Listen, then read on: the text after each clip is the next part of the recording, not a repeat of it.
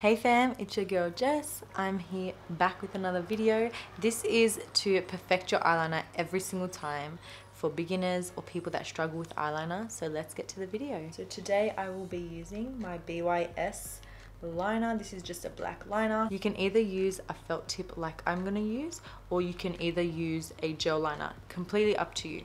So let's get to it. You never want to hold your liner like this. When you hold it like that, it's going to be very hard for you to move.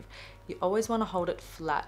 Now a trick that I like to do is I like to press it very lightly all along my lash line.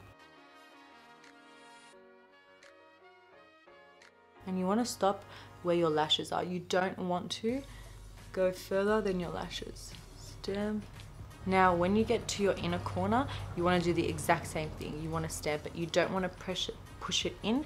You want to stamp it. Now this way is obviously going to be very hard, so you just want to kind of angle it. Now the easiest way to get a steady hand, hold your pinky down. That is the best way I get stability.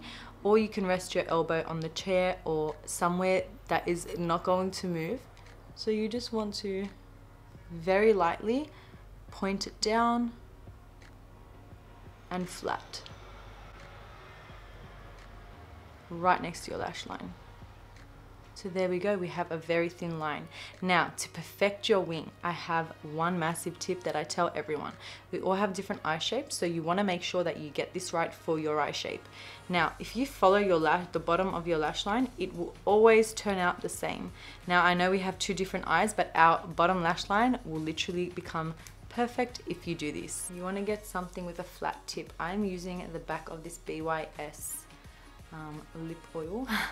So now you want to a little trick, because honestly I think this is very overrated. Make sure that the end of your tip is where your lash line is. You don't want to go too far down, because I feel like to me that makes it a bit harder. Further out the better. My eyes are wrinkly, so I don't know, that's maybe why. And then when you're happy with that, you want to kind of just figure out where you want your lash to start. I want it to be there, and I just follow the line just like that. Now obviously you want to connect the two, so I like to look down and just kind of fill it in, connect it from like midway. I like to put my pinky on my nose or my lips.